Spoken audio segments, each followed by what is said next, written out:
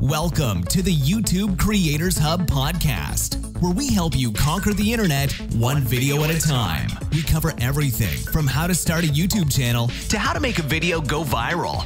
And now, here's your host, the one and only Dusty Porter. Hello, everyone, and welcome to episode 341 of the YouTube Creators Hub podcast, where each and every Friday I review a wonderful YouTube creator. A couple of things before we get started today. Number one, I want to start and open with this. If you follow me anywhere on social media or anywhere on the internet, you may already know this, especially if you listen to my other podcast. But my grandmother, 94 years old, her name was Johnny Gowder, passed away a couple of days ago. Myself and some family actually had the honor of being there. My grandmother was very important to me. If it wasn't for her, I probably would have never started my own business. I would never be doing what I'm doing, and I would never have made any impact in this space. And it's because of her and her business sense and her love and care for me that really put me in a position to where I could do this and felt comfortable and confident enough to do it. And so I called her Mimi, but Mimi, I really appreciate it, and this episode is in honor of her. So I did want to say that in the open.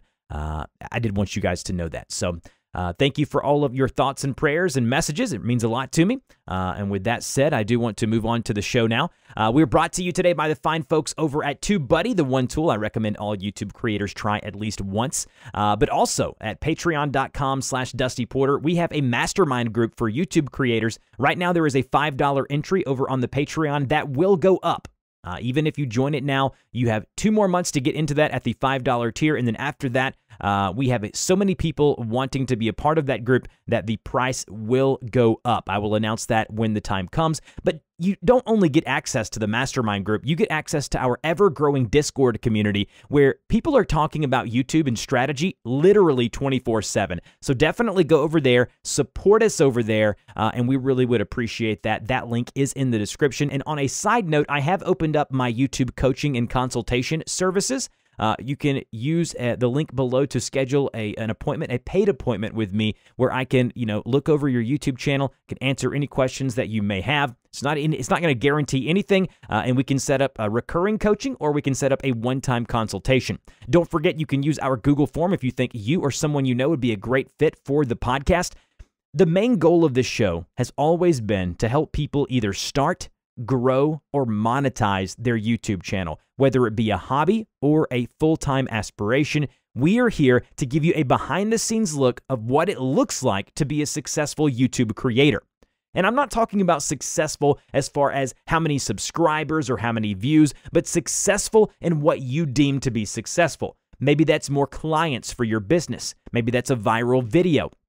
Maybe it is subscribers. Maybe it is a certain amount of views or metrics in a day or a month. We are here to give you the look of what it takes by interviewing these wonderful creators.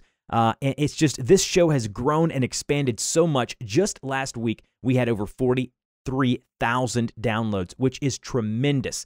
We had an episode a couple of months ago reach the 100,000 download mark, and it is because of you guys that are making that happen. We are building a wonderful, positive community over here, and if anything, just subscribe to the podcast. It's absolutely free of charge. Wherever you listen to your podcast, every single Friday, if you subscribe, you will get notified when we go live with a new interview. All right, with all of that out of the way, let's go ahead and jump into this week's conversation.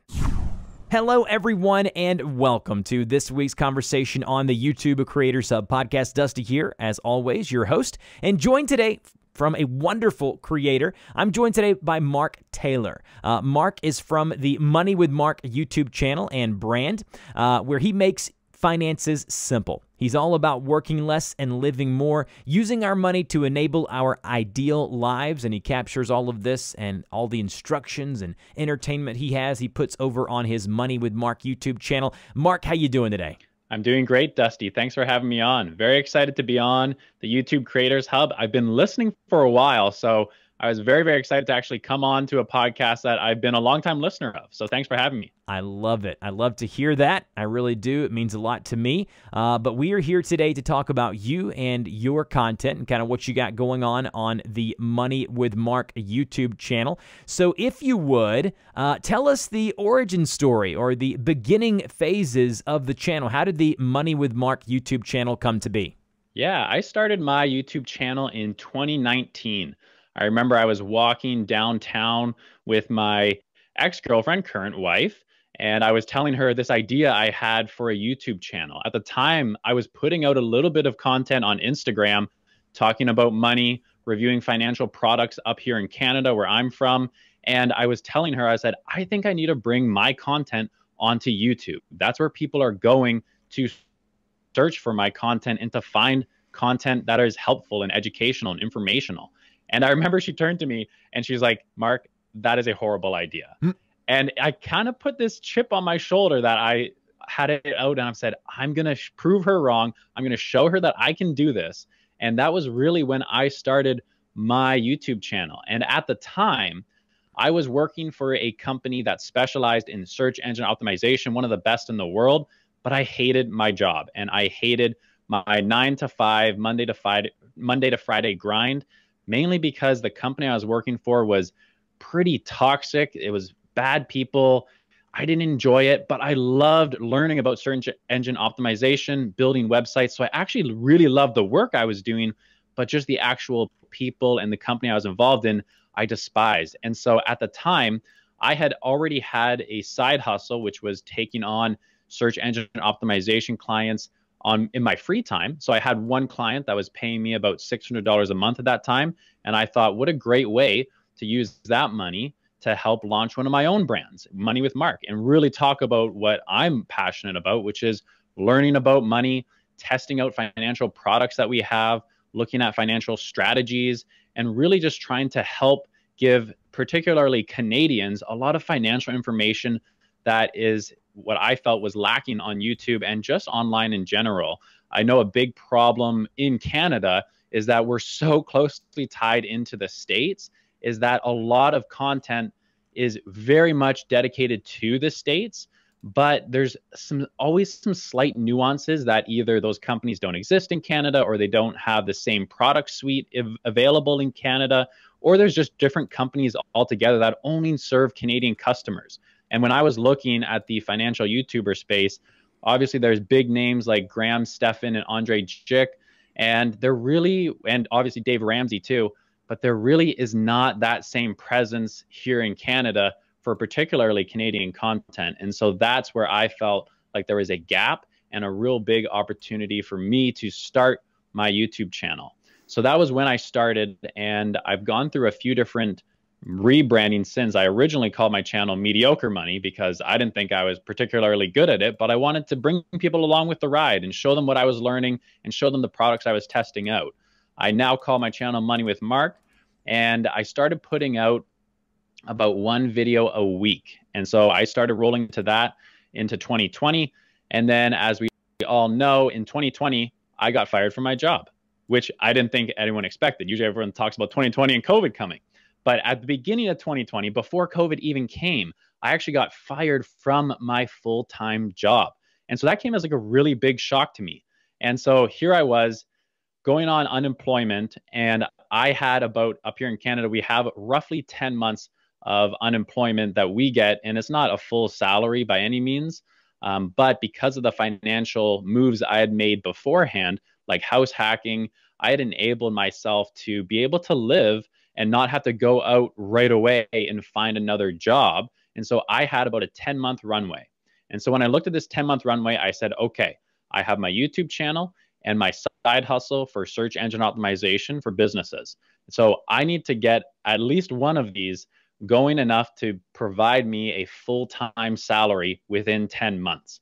And to be honest, I thought it was going to happen much, much quicker than I expected, especially because I started off by focusing really on the search engine optimization and doing that for businesses.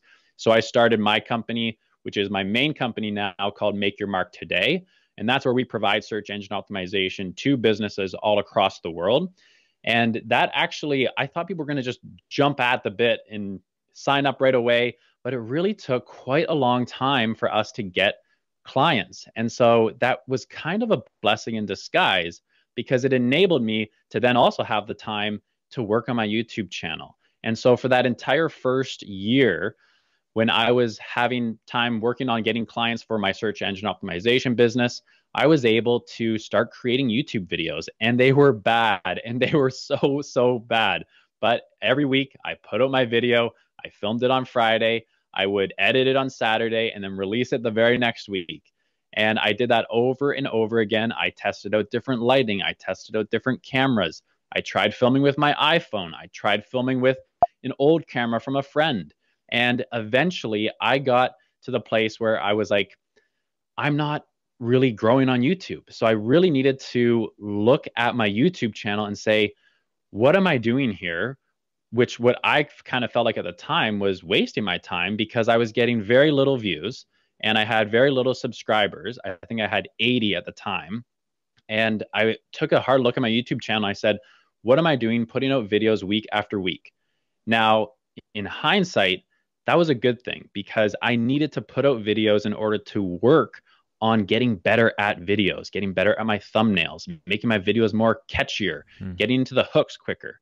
But what really ended up happening was I looked at my videos and I said, I'm trying to go viral too much, and I just don't know how to go viral. Or maybe it's my content. And to be honest, I still don't know how to go viral. But what I found was that the videos I made specifically for search and search optimized videos on YouTube, or the search optimized videos I had on my website, I would make a YouTube video for it. And those videos I noticed were getting views day after day, week after week, month after month. And I would look at a video I filmed 6 months ago, and it would have 15,000 views on it, 20,000 views, which isn't a ton, but it was enough where I was like, okay, I'm clearly onto something here. And so that's when I really started focusing my YouTube channel more on search optimized videos. And that's mainly the primary content that I make on my YouTube channel today. Okay, so we're going to talk about that, about the search content and how you're relating that and taking your experience from the SEO business into YouTube and vice versa, doing them, kind of crossing them over.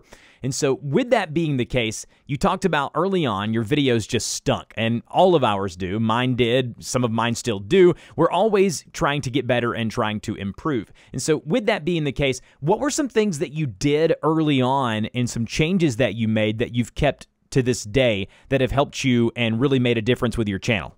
I think the biggest thing is having that mindset of always trying to learn and get better. And the best way that you can do that as a creator is, who are you spending your time around? We've all heard that saying where it's like, you are the accumulation of the 5 people that you spend the most time with. And we live all over the world, YouTube creators. And so how do you get to spend more time with those people? And so that's when I found podcasts like the YouTube Creators Hub. And I started listening to podcasts and all the different guests that you brought on, some of the actual YouTubers I would then connect with later on Instagram. And so that was really the biggest thing for me, was having that attitude of always trying to learn. And I love Mr. Beast. His videos are obviously fantastic. But you know, there's only so much learnings that us smaller YouTubers can take from Mr. Beast, because we can't all be a Mr. Beast. And at the end of the day, like his advice is make better videos, and we all want to make better videos, of course. And so it was really trying to tap into learning and talking and just being exposed to other YouTubers like you interview, Dusty, and also just like reaching out to them and figuring out what they're doing. Because really, the more you're thinking about YouTube, the more you're hearing other people's stories, you're just going to pick up little tidbits of ideas. Oh, maybe I'm going to try this with my thumbnails. Oh, maybe I should split test my headlines. Maybe I should fill out my YouTube description better. Maybe I can work on search optimized videos on my YouTube channel. And then that was really, for me, I think one of the biggest things that helped not only encourage me, but also like really help those videos get better with every single video that I took. And I'm not in the photography space. I don't particularly care about video quality and photography, lighting and stuff, but I ended up learning about it through people like Peter McKinnon and just other YouTubers like I think Premiere Gal, who's on YouTube, who teaches you about editing in Premiere Pro. And then I found things about, I listened to a podcast that talked about Time Bolt, which is this really, really handy application that takes out all the space in your YouTube videos and allows you to just easily delete the space and delete the little sections where you say, and you can just take that out right away instantly. So just learning and finding out about all these things is not only going to make your videos better, but you can also find ways to optimize your time and be able to make more videos and get better at doing that. Yeah, I love that.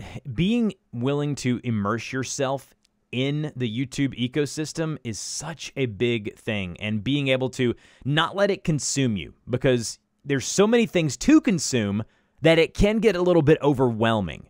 And understanding that you want to take the good bits, you want to learn, you want to get better, kind of like, you know, Mr. Beast. I get his point, you know, upload more, get better. It's all simplistic in the form of how they're presenting it, but there really is a lot more to it, and it really is about you putting yourself in front of the camera or in front of the microphone if you're podcasting or whatever it may be, and just going to town and seeing if you can start producing videos on a consistent basis, and being able to start something like that is so important. So we've talked about kind of the start of your channel. What kind of stuff, just briefly, do you cover on the Money with Mark YouTube channel?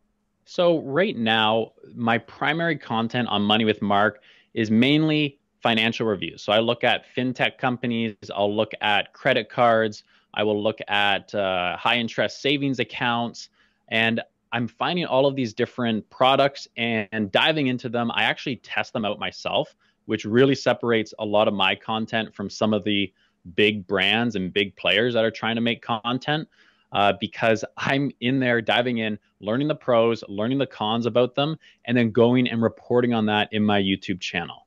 So that's the primary content that I make on my videos. The secondary content that I've been trying to make is videos that do have that potential to go viral. I already mentioned I don't seem to be very good at making videos that go viral. And so now I'm changing that secondary content to really be more dedicated to my subscribers, those people who are interested in coming back, who are interested in me, quite frankly, in the way I like to learn about things in my journey. And so now I'm starting to shift that secondary content to really be a little more personal and really target those subscribers that want to just see more of you, and because they like the way you approach things, or they like the way you explain things, or they just might like your personal journey with how you're struggling with money, or the mistakes you make, or the successes you have. And so that's that new secondary piece of content that's really coming out for me at the start of this year, really. And now let's talk about the production process. How has that evolved from when you started until now? What does your production process look like now? My production process right now always starts off with keyword research, and that is finding searches that have consistent search volume on YouTube or on Google, and then going and making a video for that. And so there's kind of the two platforms, YouTube and Google. And now I might find a search where people are looking for like Coho reviews. It's a fintech company up in Canada. Very popular search on YouTube and Google. That's great if I can find it popular on both platforms, but sometimes I'll find it that one search is popular on Google and not YouTube, or vice versa, where a search is popular on YouTube but not Google. No matter what, I'm making a video for that, because what I've noticed is my main traffic source on my YouTube channel is from either YouTube search or Google search, because what Google is trying to do on their side of things now is include a lot more YouTube videos in their search results, because people just don't like to read and they skim through websites so quickly. The average time on page is less than 30 seconds on most web pages. But on my website, it's I believe it's over a minute and a half. So over 3 times longer than any other website that I'm competing against. And that's because I have my high quality YouTube video on my web page as well. And so that enables people to stay on my webpage for longer, even if it's only a couple minutes. That's all you really need with your webpage in order to get more traffic to your webpage and your YouTube videos through Google. And so right now I start with keyword research, and then from that, I start to develop the title and thumbnail. That's really where I'm trying to nail down and make sure that the title and thumbnail are working in correspondence with each other, because sometimes you want your thumbnail to not have as much text, or you want it to be kind of intriguing or mysterious, but you need your title to complement it and describe what the video is really going to be about, or vice versa. And so I really start working on that title and thumbnail next. Then what I do is I go over to my website, moneywithmark.ca, and I go and build a web page out that I'm trying to rank on Google. And what that does, that actually enables me to go through, write out my content. And I'm thinking about my YouTube video, because all of my YouTube videos are then based on my web pages. So I write out my web page content. I usually have the same content structure for every single one of my web pages. So I'll have pros and cons, I'll have an intro, I'll have, you know, my favorite feature, my least favorite feature, areas I think that this product could improve on. And then I go and build out that complete page. And now I'm pretty much ready to film my YouTube video. I'll actually pull up my web page, and that's almost like my script in order to film my YouTube video. And so I'll sit there in front of my camera, do the actual filming process as I read off of my own web page, and then I'll go through editing. When I go through editing, I always start with TimeBolt. I find that it saves me so much time. Instead of like cutting and slicing out all the different areas you mess up in, it automatically takes out all the silence. And then it also allows you to have these small little clips in Premiere Pro or whatever editing software you're using. And you can just delete those out if they're not right. Or if you do multiple takes, just delete out the takes that you're not going to use. And then that really sped up my editing process. And from there on, I go and I upload the video to YouTube. I put in a full description that, again, is kind of based off of my web page, but not exact. And then I'll have links in my YouTube video description to my web page. And then once my YouTube video is uploaded, I'll do the same thing. I'll embed my YouTube video on my web page and have links in my web page back to the YouTube channel as well. I love that. I love how detailed you were there. That shows that you know it, you know, up one side and down the other, and you've been working on it and evolving it as time progresses and time goes. And I just absolutely love that. You mentioned about, you know, a big part of your process is the website and creating an SEO relevant link there too. I do want to cover that because you have a beautiful website, which a lot of YouTube creators take for granted and they don't do. I do want to talk to you about the benefits of that. I do want to ask you briefly though, how has your experience in search engine optimization helped you on YouTube now that you're creating informational type content? So search engine optimization is a puzzle that involves over 200 puzzle pieces, and we don't actually know what all those puzzle pieces are. There's ranking factors, and those are what those puzzle pieces are. And at the end of the day, what Google and YouTube are looking for is it's looking for as clear of a picture as possible. So the more pieces to that puzzle you can put in place, the clearer of a picture Google and YouTube is going to have to know what your video is about or what your web page is about. And so that's kind of my experience with search engine optimization. Obviously, I do that for businesses and myself. So I do have a lot of experience on it. It was great because I was never really trained or had any work experience in YouTube SEO because not a lot of people are really doing it, to be honest. But I did have a lot on the Google side.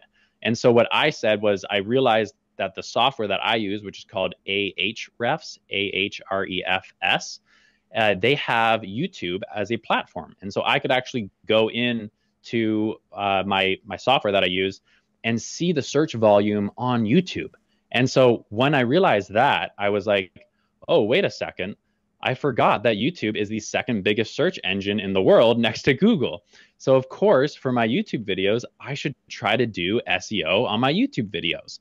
So that's really where I found out. I'm like, oh yeah, I forgot about YouTube having search volume. And so then I would start compiling lists of keywords, which means searches, in my software for YouTube videos that I'm going to create in the future. And what's really nice too is that they always give you like suggested searches with my software as well that are also popular. And again, I'm always looking at the search volume, and the search volume is measured in searches per month. I know a lot of people will talk about going to YouTube or Google and typing in whatever niche you're in, like home repair, HVAC, or finance, and then just seeing what the suggested search results are. That's not a great way, in my opinion, to find popular searches for your videos or your web pages.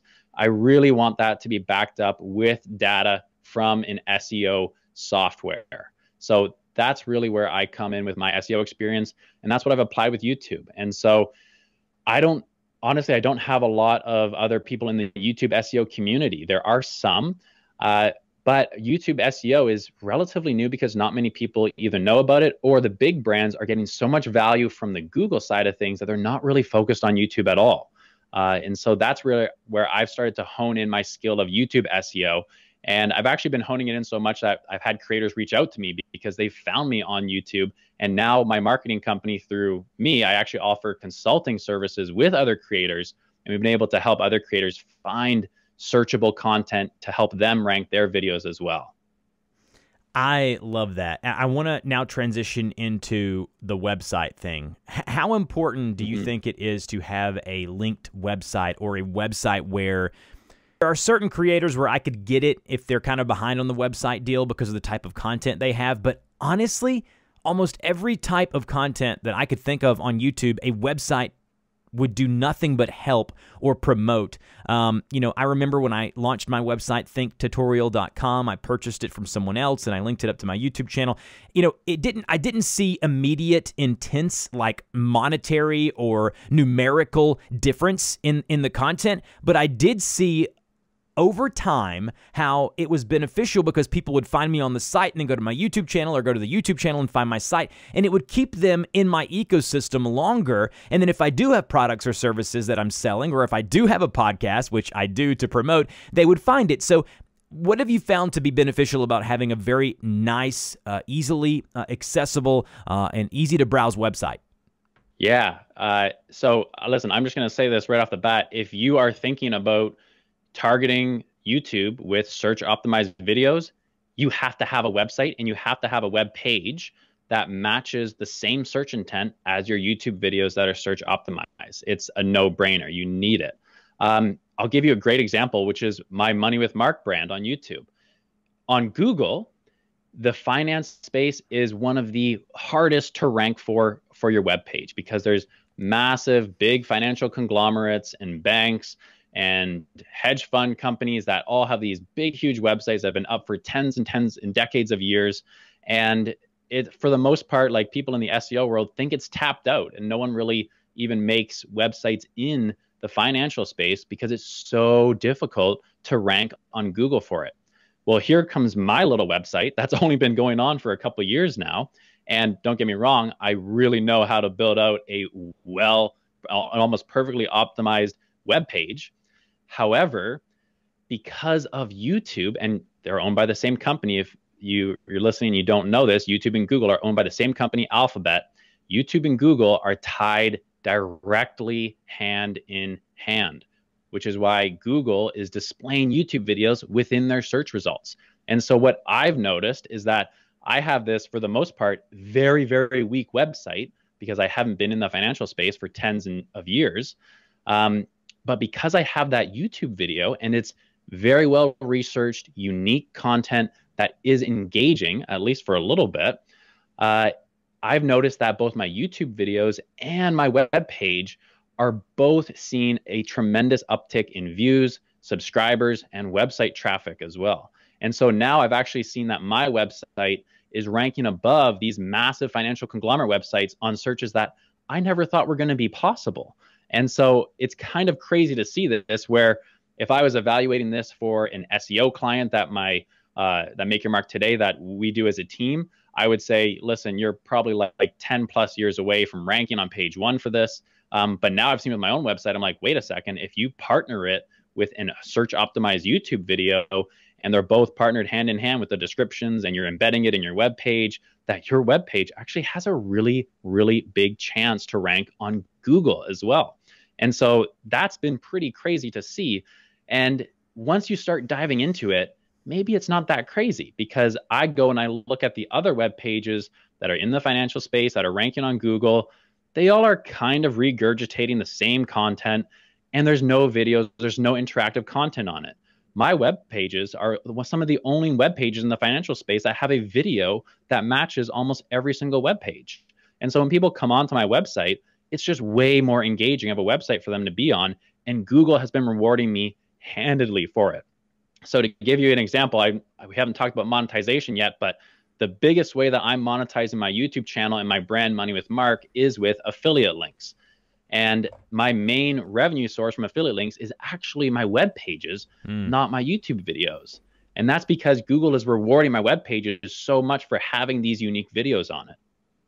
So you read my mind. I do want to transition into monetization because you mentioned affiliate marketing. And by the way, on what you just said about websites, I completely wholeheartedly agree. I think that, you know, I'm not saying you have to have one on launch of your website, but it needs to be going ahead and start to be planned out as to how you want it to impact you. I mean, if you're a business trying to grow your business on YouTube, then a website is obviously a must-have. If you are a vlogger trying to create entertainment content, a website is a must-have because you can put those links of your partners. You can have another place where you can promote your video. You can have another place where you can sell your courses or whatever it may be. A website to me is a must-have, especially with Google and YouTube being linked with Alphabet, even with people using other search engines, your website's going to show up. And by the way, you own the website, right? You own the URL because you'll buy the URL. You own the content you put on there. So if something were to happen to YouTube, you've got a fallback or a fail-safe. I completely agree. Now, as we're kind of getting closer to the latter half of this interview, I want to talk now about monetization. You mentioned affiliate links.